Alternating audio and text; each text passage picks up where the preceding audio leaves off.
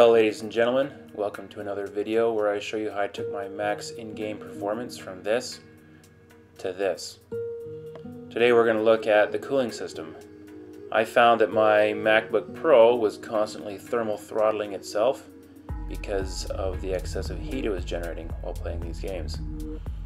And so what I did is I created what's known as a Peltier cooling pad for my Mac. These aluminum unibodies are fantastic for transferring heat outside of the computer components and into the body itself, and I planned to utilize that and transfer the heat out of the aluminum body and into a heatsink where I could dissipate it into the atmosphere. Now the hardware I'm starting out with is an LG 1080p monitor and an aluminum Rain Design MacBook Pro stand. The stand is fairly important. You don't need one this fancy. You could just use a hunk of aluminum, but I already had it, and so this is what I'll be using. The reason why it's so important is you need somewhere for the heat to go until you can dissipate it into the atmosphere. Also in the project, I got a Cooler Master PC case, mini ATX design. You do not need this. I bought this for another project that I'm working on, and I figured I might as well use it until that one gets underway. You also need a power supply. Again, for another project that I'm working on, I got an EVGA 500 watt power supply, but you can use anything. This power supply, for example, was lying around in my technology bin, and it would have worked just fine. This is a 12 volt output, 5 amp power supply, which produces 60 watts, and each Peltier cooler I am using requires 60 watts of electricity. So 2 of these power supplies would work just fine, or any other thing you could probably dig up around the house. I also got a motor pump speed controller to change how cold the cooling pad would get, so I wouldn't build up ice on the inside of my computer, and I could adjust it depending on the game's demand. In an attempt to make this look professional, I wanted to mount the dial in the back of the PC case. So I took a 1/4 inch drill bit, which matched the size nicely, and I drilled a hole in the back right above where the graphics card would go. This area seemed ideal as it was on a large flat panel in front of an area that seemed or appeared to be unrequired by other computer components. Using a 10mm wrench, I fastened it in place and stuck the knob on. It took a little bit of adjustment to get it where I wanted it to be, but after turning the knob all the way to the down position, I was able to just remove the cap and put it back on, so the minimum and the maximum settings would be in their logical areas.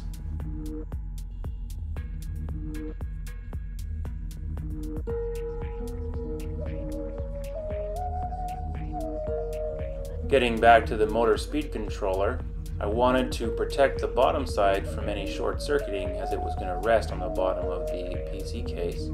So I bought a pad of Knead eraser, which I got from the arts and crafts store, funny enough, and I smushed it across the bottom of the circuit board for the motor speed controller. This would protect it from any electrical short circuits and harm. Because I'm using a PC's power supply, I bought a 4-pin extension cable, cut it in half, and used that to tap into the power supply's CPU output.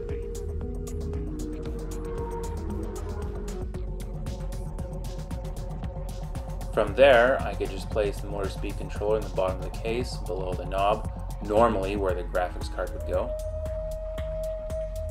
But to enable the power supply, I had to use the paper clip trick, where I short circuit the green and the black wires for the motherboard connector. Link in the video description on how to do that. And now for the whole point of this build, the Peltier coolers. These little pads, when you apply a electrical current, get cold on one side and hot on the other. They're effectively a heat pump. So what we want to do is put the cold side up where the computer is going to go and the hot side down on top of our aluminum heatsink, or whatever heatsink that you plan on using. From there, it's a matter of just soldering the wires coming out of the motor speed controller to the wires going into the Peltier cooler.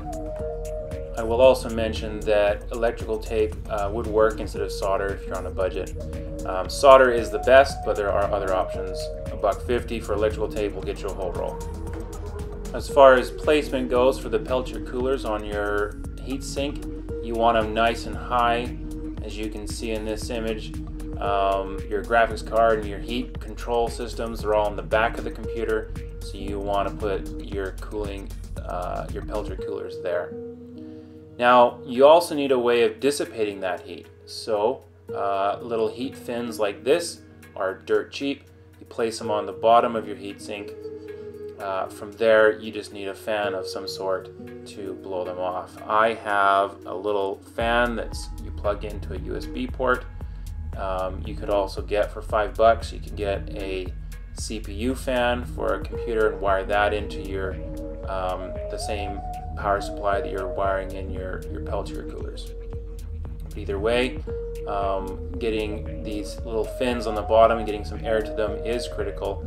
I tried this without these fins, and the laptop stand got extremely hot. It would burn you, it got so hot. So how did this affect the overall performance of my computer?